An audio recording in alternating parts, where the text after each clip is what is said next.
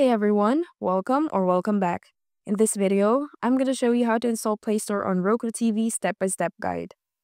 First, you can use the Roku Channel Store for apps. Roku has its own channel store, which is like an app store for your Roku device.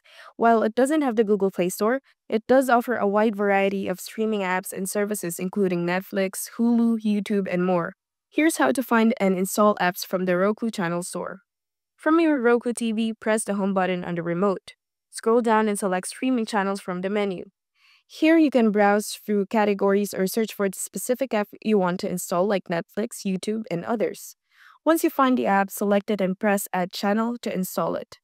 Though you can't get the Play Store itself, you can still enjoy the most of the apps that are available on Android devices via Roku's own ecosystem. One workaround for accessing content from the Google Play Store on Roku is using screen mirroring. With screen mirroring, you can mirror your Android phone or tablet screen to your Roku TV and access apps from the Play Store that way. Here's how to do it. On your Roku TV, go to Settings, click System, click Screen Mirroring, and choose Enable Screen Mirroring or prompt to allow your device to connect. On your Android device, swipe down from the top to open the Quick Settings menu. Look for the cast or screen mirroring option. This may vary depending on your device. Select your Roku device from the list of available devices. Once your Android device is mirrored, you can open the Google Play Store on your phone or tablet and access all your favorite apps.